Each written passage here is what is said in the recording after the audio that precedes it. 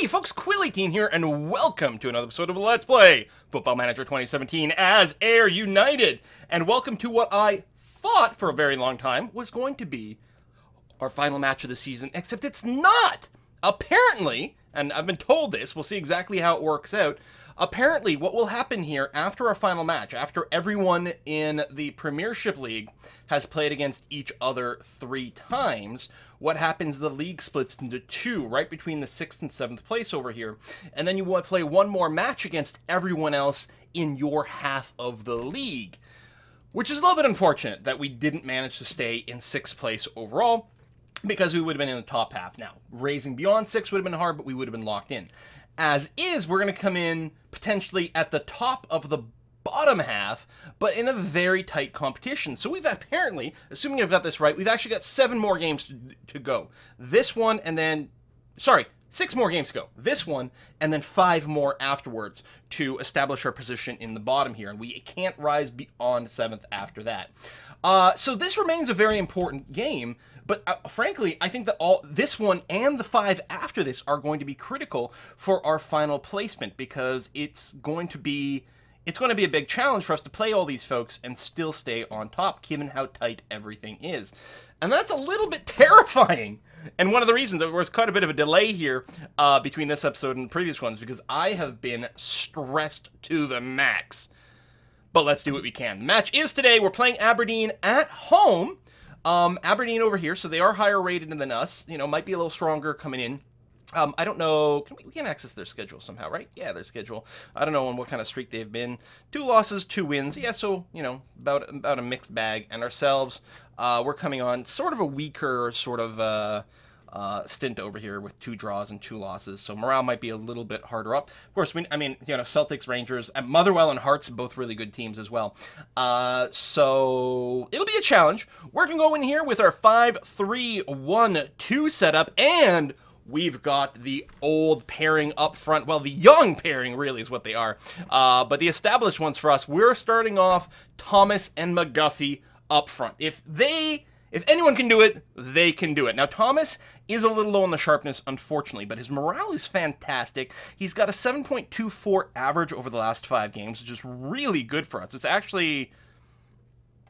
Is it actually the top on our team? I could resort it. Oh, no, Sasha Kotic over here, who we are not starting, is actually top right now. We may actually want to start, if not, at least have available as a substitute. Daryl McGatt's done pretty well. He's got good morale. Like, I'm wondering, Tom Flanagan, he does good. He's actually a really strong player. I'm worried a little about his morale, though. But, like, how do you really sub that guy out? How do you have not Ricky Lammy in here? And yeah, McGatt's been doing well as well. But you know what? We're bringing in Sotish instead as the possible substitute for our central defenders over here, and that might be okay. Other than that, no real change to the directions. I think if we were to go and proceed with this general configuration next season, I think I would explicitly set up these 2 as wingbacks instead of fullbacks, so we can get a little bit more support up the sides. We're going to go play out defense, run at defense, work ball into box, whip crosses, exploit the middle, look for overlap, close down more, lower tempo. I have been experimenting with a few other games off on my own, and I have discovered that the prevent short goal kick distribution is actually quite nice. Really going to force the goalkeeper to pass, like, you know, a long bomb in the distance and possibly lose possession that way. I'm not going to make any changes to our team instructions at such short notice, because we don't still have our familiarity fluid in every way. It's the tempo isn't quite there. I suppose I could just remove the lower tempo instruction, and that would actually get us fluid throughout, and that may actually be the better idea here. I think the holding up the ball a little bit with low tempo is probably a good way to go, but you know what? Let's remove it for now. We'll go in with this with maximum familiarity. We're going to play control. We did a little bit of defensive positioning training over here, not to give up anything stupid. And let's see what we can do with this. I think that's got to grind another hour or 2 here just to move forward before we actually get to our match. So we'll see how it goes. But I am very stressed. I'm very disappointed we couldn't come in 6th, you know, but at this point, I mean, we're too far behind. Clearly, it wasn't just like a matter of a couple points here and there. There's a big gap between us and 6th place. And so, you know, there's nothing really we can do about that. But the battle to hold 7th is going to be intense. tense. Here's our match preview over here. 14 degrees, calm, very good pitch. All the weather's good everywhere. We've won 2 games and drawn once against Aberdeen before. They've never beaten us. Hopefully that's not the case here. This referee seems to be a little bit more on the chill side than some of the others, so we might go and ramp up some of our aggression. We'll see how it goes, see how things develop. He might be having a cranky day. We don't know yet. Team selection. So this is going to be the team we go with. I think that's going to be fine. We are starting Emmanuel Thomas as opposed to Chris McGuire. Emmanuel Thomas does have a slightly better performance than Chris McGuire. They're pretty similar over here. He's been hoping for a bit more first-team play. He doesn't have the same tactical familiarity as everyone else. He's a little lower than Chris. But again, it's pretty close there. We'll probably end up subbing between the two, so I don't think it's going to make much of a difference. Robbie Crawford over here. Sorry. Robbie Crawford is... poor guy is really... not necessarily that well suited to, I think, Premiership football. And he has actually a lot of skills have been decaying. I don't know if he hasn't been playing as much or what's going on here. What's your deal, man? 11 starts, 11 subs. So he's played 22 times. So it's not like he hasn't been getting played. I don't know why he's not doing as well. He is tutoring someone. So I don't know. Maybe that's taken away from his training time. I'm not sure. Gary Fraser, his 3.5 stars. 7.12 rating he's been doing for us so far. Really pleased with that. Andy Gigan, he can go out and get a yellow today if he wants. I don't care one way or another. It'd be nice if he didn't get a red. But the odds of that are a little lower. So it does suck that Ricky isn't feeling great and Tom isn't feeling great, but they are pretty strong for us. So I think we're going to go with this. Let's submit the team and see what the odds makers have to say about all this. I'm really stressed. Come on. Warm up, warm up, warm up, warm up. I mean, in a sense, this one game isn't actually that important. In a sense. But in a sense, this is one of 6 incredibly important games at the end here. I thought we'd pulled this off to be relatively safe. Well, I mean, I guess this was going to be an individually more tense game because it was going to be, we have to win or we don't end up 7th. But now it's going to be, we have to win this one and probably 3 others to guarantee that we end up in 7. We're a slight favorite over here. That won't be too bad. But yeah, a lot of people could overtake us depending on who they're playing. Partick Thistle against Dundee. Falkirk is playing against Motherwell. Yeah, that'd be a little harder for them to pull off those wins, so it might, help us out a bit. We'll see how it goes. All right, continue to opposition instructions. We've got a Mr. A. Rudy over here. What are you looking like in terms of speed? You are not fast. So first of all, I'm going to apply your advice to the team. I was going to say, yes, I will tightly mark the striker. That sounds good. We'll go ahead and take those things as is. I wonder why it suggests, tackling this person hard. What's the deal? What causes that recommendation? Is it, a lack of strength? That's not the case, clearly. Is it a lower dribbling? It also doesn't seem to be the case. I don't know why they recommend tackling certain people hard, but I'll just go with it. Okay, team talk. We're going to be assertive here. Yes, nothing but a win from this match to cut a recent run of bad luck. We've had 4 games that haven't done that well. Well, speaking of not doing well, this particular chat, you can make a difference. You can make a difference. You can make a difference. Okay, that may have worked out a little bit better. Ricky Lemmy's not feeling it completely, but we'll do what we can. And with that, let us start the match. Whoo! So, we're playing at home. We're in our white and black stripes. And Aberdeen are in their sort of, I don't know, desaturated red outfit. It's not like a bright red color. I don't know. Not impressed with it. Slide tackle there is going to give them a throw quite close to... Oh, no, free kick. Quite close to our goal. Tony Ralston knocks it away. Oh, I thought that was going to be a snipe there. They're actually staying on the offense. They've got a pretty good chance to fire and knock it in. Oh, my God. A minute and 8 seconds in, and we get scored on. Here I thought maybe, doing the defensive training wasn't right, and I should have focused on the attack, but apparently it wasn't enough. What the hell? That was absolutely embarrassing. Hang on. I'm going to, yell. Yeah, don't stress out too much. I'm going to encourage. I'm going to try to keep their morale up a bit. Okay, this Hayes guy just keeps beating us again and again and again. Slide tackle there, which he just dives over.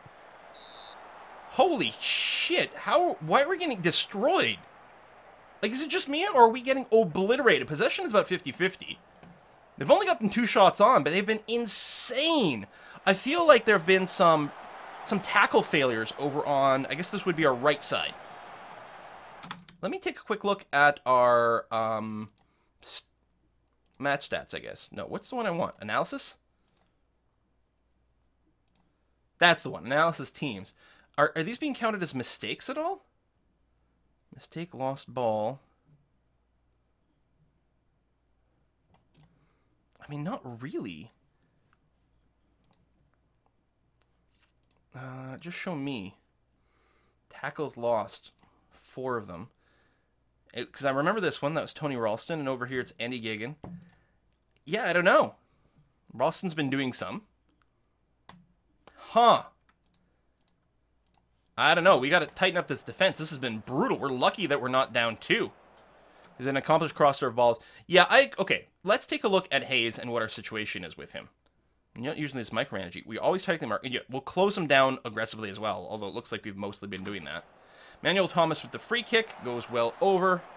We actually have a possession advantage here, but I think that was our very first shot, and it was well off target. We haven't had a real shot on yet. Crane to Thomas. Here we go. We got some aggression going on. I was going to say McGuffey was offside. Thomas actually bounces it off someone's body on a shot that otherwise would have been wild. I think he might have intentionally tried to bank it off like this to generate a corner, which is pretty good. We got Gary Fraser taking the corner here. Gigan tries to get his head on, doesn't quite do it. McGuffey, though, is able to get his feet on the ball. He's just going to go around everyone. I'm really surprised he didn't go for a pass. He does try to cross it in here, but there wasn't anyone right in position. Fraser keeps it in the penalty box. Andy Gigan picks it up and tries a power shot. It bounces off a body and scores. I'm assuming, yeah, Gigan does get credited with that. Oh my God. I think that was his first goal of the season. I think that's what it just said there. Unbelievable. Andy, who has been a real, like, consistent player for us for 3 seasons now, played exclusively in his defensive role and has been a linchpin there for us, gets us a incredibly critical goal. Here's this Rooney fella over here. Slide tackle. No, that was an actual shot. No, it is going to be a corner. I'm surprised. All right, I don't know. I guess it was a tackle or maybe a deflection. We're 3-4 on shots now, 1-1 overall. Still a slight possession edge. These aggressive plays are a little scary. Ricky Lammy's golden head clears it, and Andy Gigan, who's having a masterful game today, beats the opposition to the ball, gets it up to Thomas. Thomas gets it wide over to McGuffey. McGuffey sort of maybe dribbled mistakes a little bit, but he's able to recover, pass it up to Fraser, and Fraser connects it to Thomas, who doesn't even one time. He actually seems to hold it up a little bit, like because it maybe came a little high. Forward somersault from Thomas to celebrate that beautiful goal. Thomas, of course, has been our leading goal scorer throughout. I believe that's his 9th goal of the season. It's not a lot of goals because we have been swapping a lot of strikers, so none of our strikers have particularly impressive stats. We got Robbie Crawford over there, does beat another Aberdeen person. I think, was that Weatherspoon? I've been to a lot of Weatherspoons. Does beat him to the ball, but unfortunately it looks like we don't turn that around. We are 4-4 in shots, 2-1 lead, slight possession boost. Our pass completion rate is slightly better. That's great. That's probably where our possession edge is coming from, just from the pass completion thing. That's why I like that breakdown, because it's like possession by itself doesn't necessarily tell you why you're behind or ahead on possession. Is it because if you're behind on possession, oh, it's Weatherspoon. Are you behind on possession because the other team is taking it super careful and slow, or are you behind on possession because you keep getting intercepted? Rooney's going to take another shot there. He's under a lot of pressure, but people seem to be having a real hard time taking the ball away. Over here, we may have to instruct a little bit more aggressive tackling. Now we have to do that individually. Like we can close down more for everyone. I guess we could say get stuck in.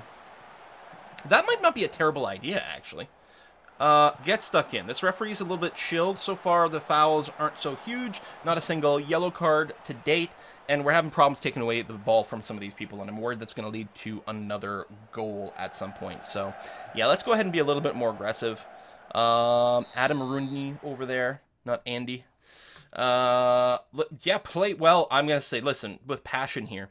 Things are going well, but I know you're capable of even better. All right, you listen keenly. I guess that'll have to do. Morale's not great across the board. Performance-wise, no one has a horribly low scores. I do feel like Craig hasn't had a lot of opportunities there, and he's trying to run a lot with the ball, which is a bit surprising to me, but I guess isn't the worst. Why is Sasha feeling so terrible? Come on, man. So no substitutions quite yet. Still about even on shots. Luckily, we've been making our shots count a little bit more now for a change. 57 to 43% possession is pretty significant, although we're going to lose it right there. Kind of an aggressive forward pass, but I mean, we've seen worse. Looks like an offside from the other side. Does leave us to a deep goal kick, but we don't get possession from that. I don't remember. We do have play out defense, although I think we might need to explicitly give the goalkeeper some extra instructions to distribute the ball a little bit shorter, but I don't always want that, so I think it's fine. Rooney with the header! Why are... Like, we've got mark him, close down more. We've got tackle hard on Hayes. We've got the get stuck in. It feels like we're just not able to get the ball away from these people, and I don't know what we can do more than just this. Ricky Lamy is getting down to a 6.3 rating, and I'm kind of buying that at this point, to be honest, that he's not really performing for us. So we're going to go ahead and bring in Sasha, who does feel miserable. Maybe he'll feel a little bit better going in there. It's still early enough, I think, for some more substitutions, but we're gonna go ahead with this. Confirm sub. I'm going to give you a talk. I don't usually, but I'm going to say, listen, show me what you got. Show me what you got. Seems confused and demotivated. Awesome. That makes me feel really good. So just like that, it's a tie game. 6-6 on shots, 3-3 on target, 1-1 off target.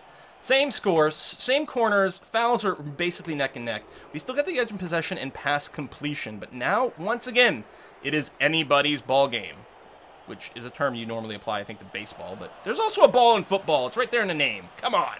Come on.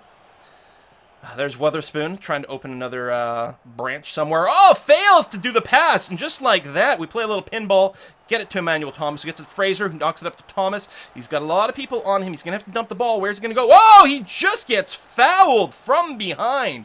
A free kick here. It's probably not close enough for anything crazy to happen from that. Unfortunately not. Here comes Sasha Kocic coming on for Ricky Lamy, whose golden head has maybe not been as golden as we would like today. There's an opponent corner there, which is still leading them to having possession. Looks like we're going to get another cross here from Shinny. Hayes gets on it, and just like that, we're down by 1. Are you kidding me? God damn it.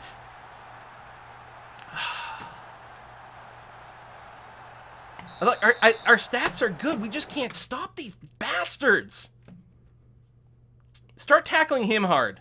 I know it might draw penalties, but you know what? Just do it. Just cripple these guys if you have to. I mean, we do have 5 other games to play after this, and we might be able to reboot our 6, but there's not a lot of breathing room. We really need all the points we can get, especially if, like, the 3 people behind us all happen to book some points. Could you imagine how hard that would make our life? Crane centers it over to Andy Gigan. Gigan. Back the foot pass attempt to Emmanuel Thomas, but that pretty much does get intercepted. There's Witherspoons again with his cheap Curry. Flanagan with a sliding tackle does get the ball away, but still going to allow a shot on the other side. Luckily it goes wide, because honestly it felt like Alexis Savage was a million miles away over there to be able to stop that. All right, Tony Ralston with the throw-in, gets it to Gary Fraser, who bops it back to Ralston, and finds a little window for Emmanuel Thomas, sends it wide over to Thomas himself, who's got a big wall of red in front of it. Crawford's got some space. Can you get it up to McGuffey? Sending it wide to Caleb Crane, who does get it to Thomas! Oh, that was gorgeous. That was textbook. Really short-range sort of cross there. And fast. Everything. The pass delivered with speed, and the shot from Thomas, just one shot, one time there, delivered with a massive amount of juice, and we are all drawn up again with about 20 minutes left. Another substitution coming on the other side. Let's take a quick look at the opposition stuff, because we haven't been using the position stuff too much. Let's take a look at Miley's story over here. He is very fast. I don't think we can permanently mark him, but we're still going to go ahead and say close down fast, close down hard on this guy. Bam. We're going to do that. Any subs on our side? We're starting to get a little bit tired here, but not the worst performance. I think we're going to swap out Mr. McGuffey. He doesn't seem to be having... He's not getting passed to a lot, but he might be just not getting in position very well. That was an interesting... I thought that was a failed pass from Thomas, but I realized it was trying to get the deepest possible cross you could manage there. Almost went outside. But yeah, I think we'll pull off Mr. Crawford. We'll bring him Adama Nyane over here. And see what he can do. Again, it might have just been a positional thing. If nothing else, some fresh legs on the offense there might be good. That's our second sub. We could do a third sub at exactly the same time here. Let's bring in Ross Doherty here. He doesn't have the greatest sharpness, but I think the midfield sort of action might be good. Because we don't... Yeah, a little tired there. It's about... No, I think this is going to be fine. There we go. Done and done. See what we can do. We still have the possession edge. Shots are about the same. God damn. And the pass completion rate, I'm happy we got the big edge there. Like, it's feeling good, but... Alright, we got a kind of an awkward free kick coming in here from Aberdeen. Reynolds gets his head on it. Savage knocks it away. Doesn't go out of play, but then I think that was Fraser who may have been able to clear it. It's going to be a throw-in from Aberdeen. But at least we got out of the danger zone here a little bit. And we are still on the defense. This could end in a draw, which is far from the ideal, because we're really looking to book 3 points. But I guess we'll take what points we can get here. Oh my god, this Hayes guy is a monster! He's a monster! And this Rooney guy's pretty good too. Alright. Oh, Doherty with a beautiful steal away. Centers up to Manuel Thomas, who can easily send it forward to Nyane, who holds up the ball surprisingly here. Back to Manuel Thomas, who sends it wide to Caleb Crane, who will probably cross it to Thomas with... It felt like he just got his knee on there. Like, it was like waist high. He leapt a little and sort of kneed it in is the way it felt. And just like that, we move back up to 7th position. We had dipped down with very few minutes left. It feels like we might be able to secure this win. Anything can happen in 2 minutes of foot soccer ball. But with us having the possession of the ball right now, I'm feeling all right. Gary Fraser gets it over to Thomas. One-timer over to Manuel Thomas, who just sends it. I think it was an attempt to do a forward pass, and it looked like Nyane got a little bit caught up there with one of the defenders and wasn't able to execute that through pass to completion. But, you know, nice try. We are in the defense here, but... Oh! No, ooh, maybe. Yes, Thomas with the taking the ball away. It is going to lead to... Wait, how was Thomas offside? Did he not take the ball away? Maybe the other person didn't have control over it yet? Emmanuel Thomas. Oh, Thomas fails to get there. This is a little bit scary. They've got some real speed going on there. There's some definite pinball going on. Oh, my God. Mr. Flanagan. Mr. Flanagan saves us from what would have 100% been an opposition goal if he had not gotten his foot on there. It's leading to a throw-in, and it to Weatherspoon. Weatherspoon to Rooney, who does try to center it to McGouch, but Emmanuel Thomas just clears the ball. I have not changed the team instructions at all, but it feels like they are going on a defensive kind of style here. Just get the ball out of here, try to kill a little bit of time, and we should be at full time any moment here. Indeed we do. I was worried they might have been able to execute a little bit of their play, depending on the timekeeper's situation, but this is a glorious victory. 7 points scored might be a record for us in competitive play. That is a lot of goals. 7 in total. 4 for us. You know what? I'm very nice victory. Well done. Looking extremely delighted. Aberdeen is on paper a much stronger team than us. I'm very pleased with that. Now, assuming I'm correct here, the league should split. So all of our remaining games will be Thomas impresses for air. No kidding. Best player in the park. 3 goals. Did he get a hat trick? I did not realize he actually got a hat trick. It was Andy Gigan, and then it was all Jamie Thomas. What a great... I'm so happy we went and signed him up. I'm a little bit sad we don't have a picture for him. The Welshman over here who had been on loan for us for a while, and we did go and recruit him completely here. Now currently valued at $105K. Awesome, awesome, awesome. Skills are still going up. He's only 22. He hasn't reached his potential all the way yet either. I'm so incredibly pleased. Should we praise him for the last match? This never goes well. But I mean, he got 3 goals and like a 9.3 rating. I mean, what are we going to praise him? He's already at superb, but you superb in front of the goal last time out. Keep it up. Thanks, boss. I'm pleased with my performance. Hooray, it didn't backfire against us this time.